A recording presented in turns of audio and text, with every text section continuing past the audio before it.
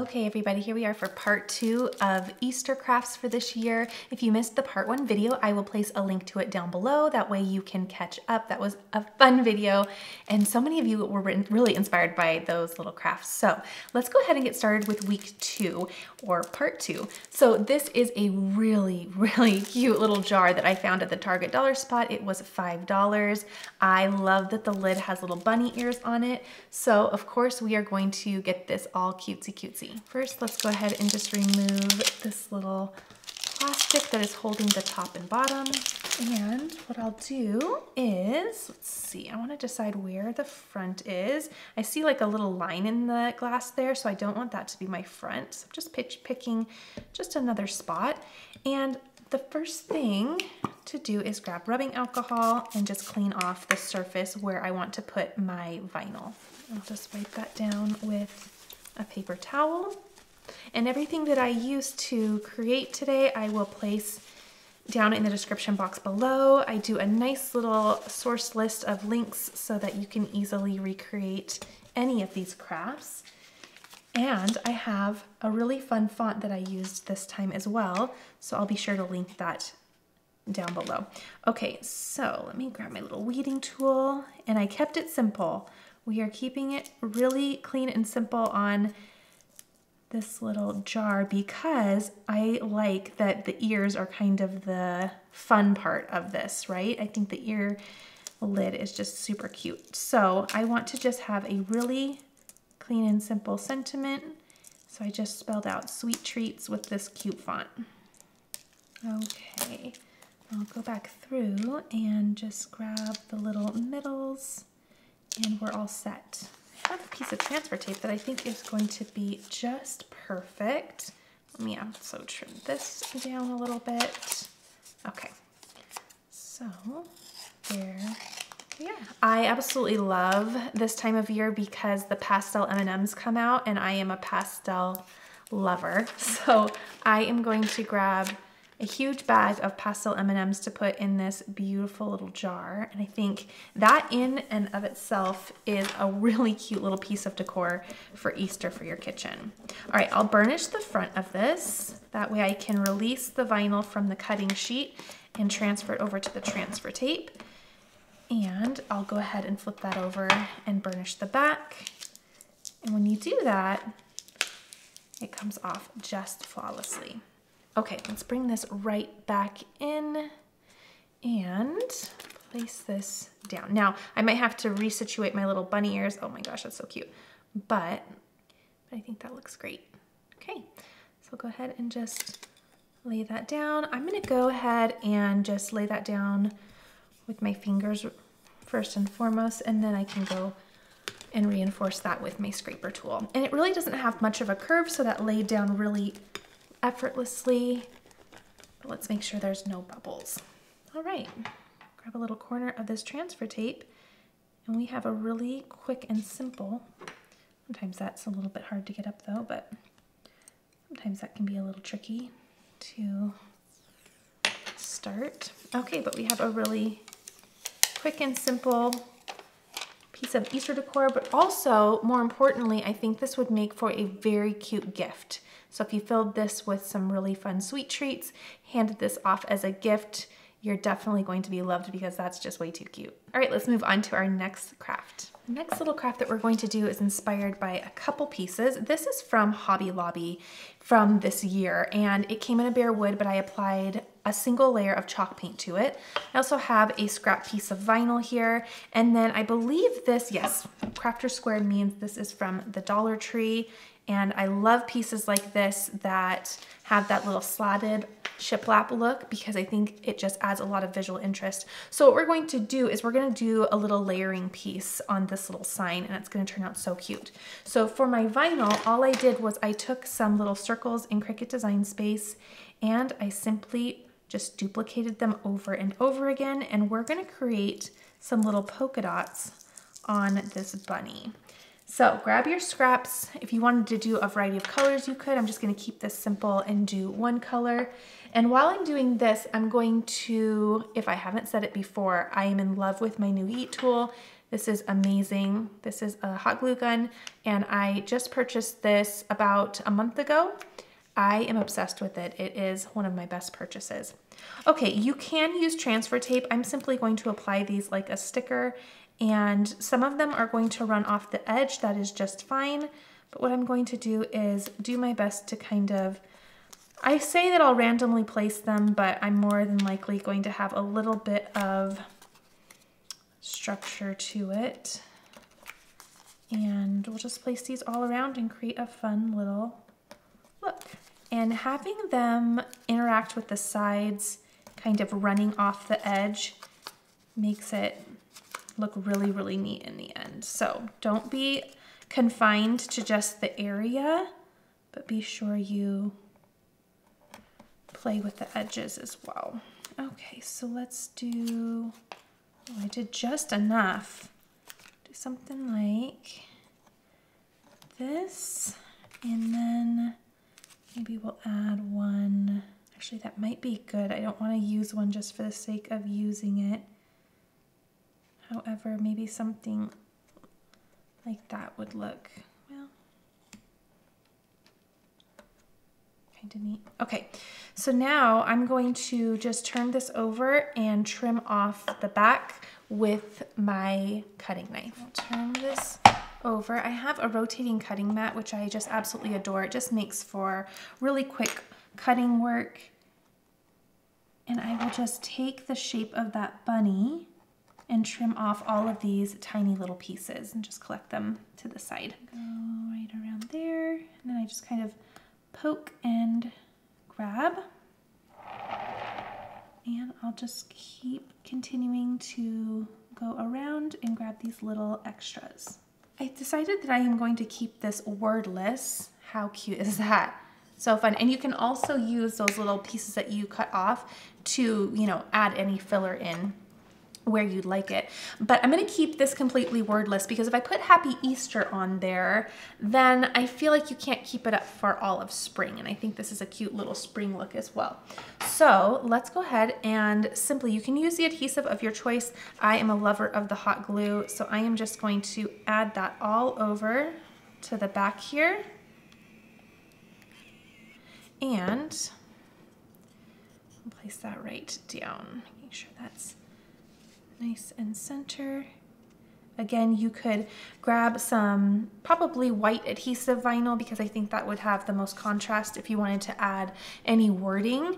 You would probably want to move your bunny up or somewhere maybe to the side to add, or have enough room to add wording, but I think that looks really cute. So keeping it super, super simple, and all of these were really affordable. Again, Dollar Tree, and then the bunny was Hobby Lobby. I used scrap vinyl for creating a little design. So everything's super affordable, and it would make a perfect little gift too. I love how that turned out. The next thing that I'm doing is actually going to be a gift. I'll move that to the side because we'll come back to that glue gun later, but I have some foil iron-on, which I absolutely love, and I also have this Easter table runner, which is beautiful. Again, if you wanted to just do a spring little theme here, you could skip the Happy Easter sentiment and put something else on there, but I thought these colors were just stunning. So I'll go ahead and deconstruct that with the label in just a second and get that removed, but let's go ahead and move on to simply weeding out our foil. Now I'll put this font down below as well. It's my #1 go-to as of lately because it just makes everything look gorgeous when typed out. And I'll go ahead and grab all of my little middle pieces to my design.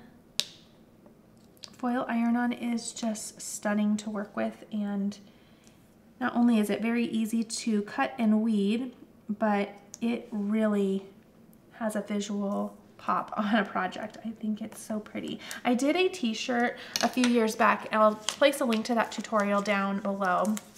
Actually, I'll probably place a link right up here. You'll see a little pop-up, and I did a shirt in foil iron-on. It was one of my favorite shirts. It's so pretty, and if you haven't worked with foil iron-on, this is your gentle nudge to go buy yourself a roll. Okay, so this says Happy Easter. Isn't that just stunning? And what we'll do is I'm gonna go over to my heat press. This is the first time that I'm using my heat press in my new craft room. It's all set up and ready to go, so I am so excited to get reunited with it. All right, let's get this all taken off and let's press. I am going to press this right onto one little end here. And you could duplicate this and put this on both ends if you'd like. I'm simply going to do one end, and I think that's going to look really pretty. Before I do that, what I'll do is pre-press my material. That way I can make sure that it is nice and straight, although it is ironed, or pretty ironed and not very wrinkly. But if yours was, then that pre-press would help that. But it's also making sure there's no moisture in the garment. That way everything lays down perfectly and lasts. Then I'm going to do a little lint roll just to make sure there's nothing on the surface, and then I'll press this down using my heat.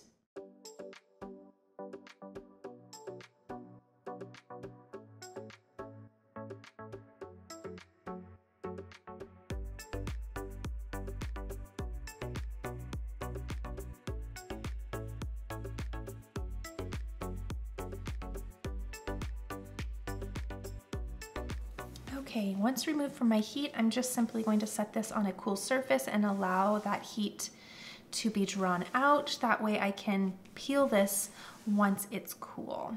All right, and once cool, I will simply monitor closely as I peel up the liner. If I have any problem areas, which luckily I do not, what I would do if for some reason something was peeling up, let me turn this around, because is that bothering you that it's upside down?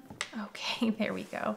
So what I was saying there is if you did have any areas that were not quite laying down, just keep this, place it right back over, because you want to protect your iron-on from your heat source. So you want this barrier. Place it right back over and just give it some additional heat. Now, something that I did on mine is I went ahead and I placed it a little further up to not land on the yellow, because I find that the gold and yellow are just too similar. And by moving it up and having it land more on that purple stripe there, I think that it had a little bit more contrast. So it's going to depend where your pattern lines up on yours. You might not have yellow down here if you go and repurchase this as well, but just things to think about when you are placing your design down so that you get the most contrast. But don't you love that foil? It's just gorgeous. It's going to look so pretty on a table, and I'm absolutely in love with this. I'm making this for a gift, and I think it turned out beautiful. I found this darling little Easter tray at Michael's this year, and they had a variety of colors, but I instantly fell in love with this pretty yellow. I'm going to apply some rubbing alcohol just to the inside there, because I'm going to place my design right down in the center. So let me go ahead and clean that up, and then I'll let that sit and dry while I grab my design and begin to weed it out. Okay, this design is so adorable. I'm very excited to see this finished project.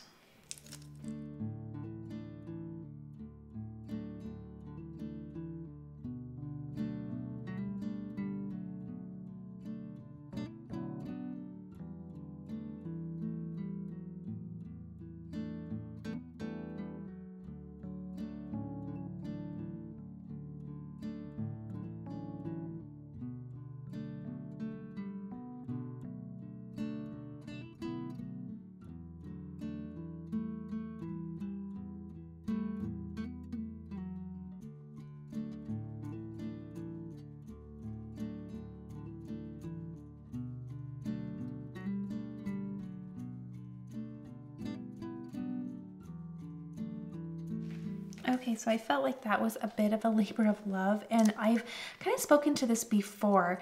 If I cut, so I cut this out with my Cricut, well, probably a little over a week ago, and I just haven't had time to get creative and complete my projects yet.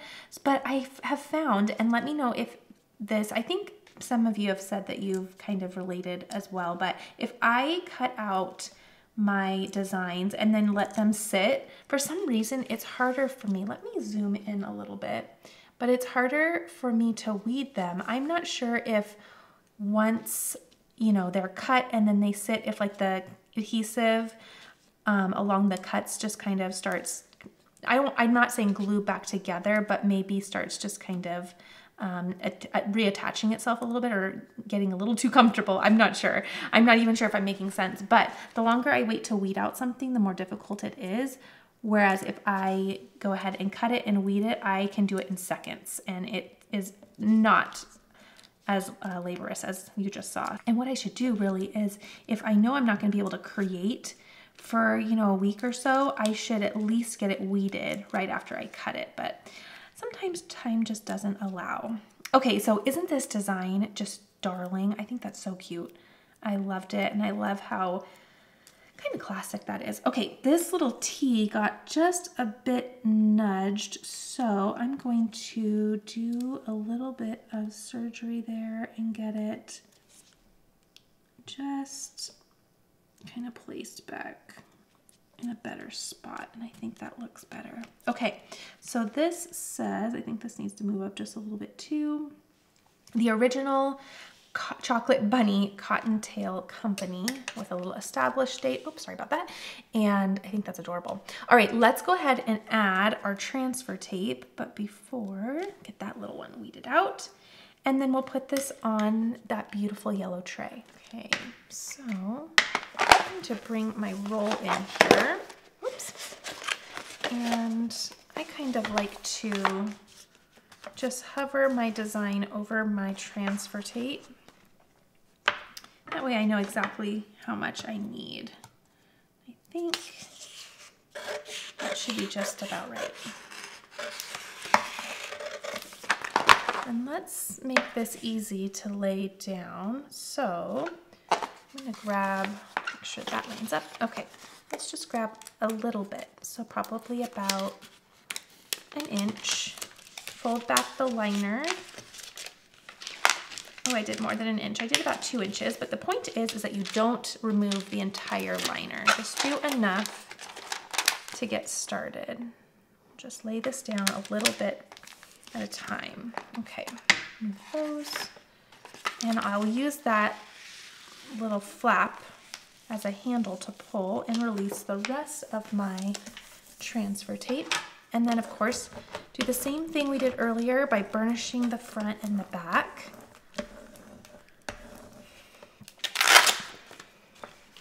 This is one of those videos where I think every craft I've made so far is turning out to be my favorite. So it's gonna be a hard one to say which one ends up being the one I love the most, but that's a good thing, right? All right, now pull that away, and there's our design and our transfer tape. And there we go. Okay, I think that looks really nice. Lay that down, burnish. Okay, and then I will gently, so I don't scratch my tray. Let's see if I can find, there we go. Sometimes you just have to see which corner hasn't laid down as much as the rest. And then I'll just peel this up. Oh, that's pretty. And then just nudge down any pieces that are coming up. Sometimes on larger designs like this, it's easy to overlook an area with your little scraper tool when pressing it down. So just go slow and you can easily fix any areas that are coming up. But just don't tear it fast, because if you do, then it's harder to fix if something wants to come up. Okay, there is our little tray. Oh my goodness, that's so cute. I love that. This might be my favorite. Oh, I don't know. Gosh, everything is turning out so cute. Okay, let's go ahead and move on to one more craft. All right, so our final craft is having fun with this beautiful little beaded bunny. I found this at Hobby Lobby as well. It was in there, let's see, Easter 2024, $9.99 at the time that I purchased it.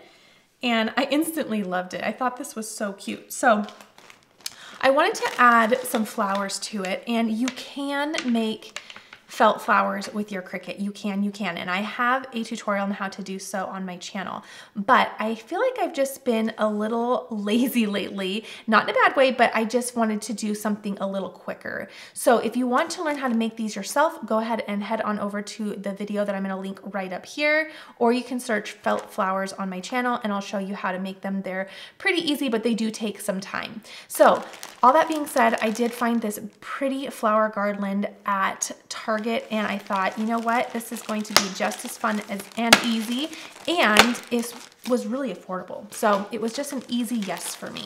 So I'm gonna go ahead and just trim this garland apart. And I know, we're gonna trim it, but it's gonna be fine. It has a purpose, and then this purpose is creating a really fun look for this bunny. And I know I'm not going to need all of these pieces.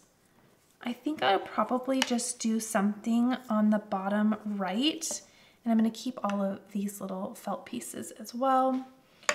But let's just do a little, I wanna say trio, just like this. Okay, so once again, bringing in my hot glue, let's get that turned right back on, and preheat. And let me think about arrangement here. I think I'm gonna keep it pretty simple. We'll just do something like this down at the bottom. You could also do it at the top as well. I just kind of feel like it makes it look like a flower crown, and I don't know if I want that. I think I like the bottom better. But we could bring in even more and kind of just do a nice curve there. I think that would be really neat. So I like working in odd numbers when it works. And let's do 5. So I think I'll start here. And we'll just add hot glue. And let's place down. Then I'll also add glue to these little leaves.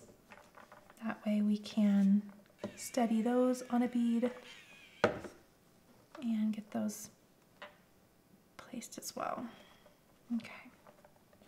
So I'll just go through and start kind of arranging and seeing where I want everything to kind of be placed. And what's happening is the beads want to roll. So what I'm going to do is I'm also going to glue the little flowers together. That way they kind of start helping everything stay put. So I'll just kind of grab a petal, place that together, and I think that will help remedy that so that they all stop kind of rolling around, if you will. Just pinch that. Oh, that helped already. Okay, and once it's hung on your door or wall, that's going to remedy itself because it's not going to be moving around. Okay, that's looking good so far. Let's do a couple more. Oh, I like that. I think that's really fun. Okay, so I'm pausing for just a second to get all of this remedied, all these little glue strings, which they easily come off. Okay, and then I'll glue these two together. I highly recommend if you do this, with no matter what flowers you use, glue the flowers together because it really helped with a lot of that rocking. Okay, and then I'm gonna go back through some of this garland and I'm going to trim off some of these leaves because I just feel like we need the filler. So that might even be enough, but I'm going to put some glue on these and just kind of tuck them even onto the flowers themselves, but just to give a little fill up there or where necessary.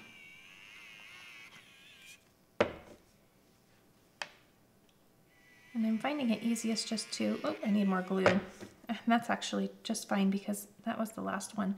I'm finding it easy to put it on the leaf and then just find a spot where that needs to go. All right, I think that that was a really fun and quick solution if you want to do something like this and make it really nice and springy.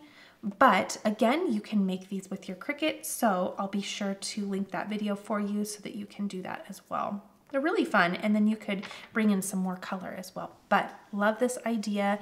You probably can get felt flowers just about anywhere, but I was walking around Target And I was thinking about this project, and honestly, I was thinking, I'm not gonna do that this year, I just don't have time to do all the felt flowers. And all of a sudden I walked right to a little end cap, and there they were. And it was just God's way of saying, you really wanna do this craft this year, let's make it easy on you. So there it is. Sorry you can't get the little bunny ears all at once, but I think that turned out darling. All right, what a fun little lineup of crafts. I hope you enjoyed part 2 of Easter crafts for this year. I'm loving that tray. I think the SVG is so fun, and I'll link that design down below in case you want to either use it to recreate this look or do something else with it. But I think the classic look of that is just gorgeous. It would be really pretty on a round wood sign for your front door as well. And I love the foil look on the table runner. That's so pretty. I cannot wait to go to Target tomorrow and grab some sweet treats. Again, I'm gonna get the pastel M&Ms. I think those are so fun, but I'll fill that right on up and it'll be a very fun little piece to my kitchen. All right, everyone, I hope that this was fun for you to watch. I hope that you enjoyed and got a little bit of inspiration for a couple more crafts that you can do this year. We still have some time before Easter comes, and I wish you all a wonderful Easter. Thank you so much for watching.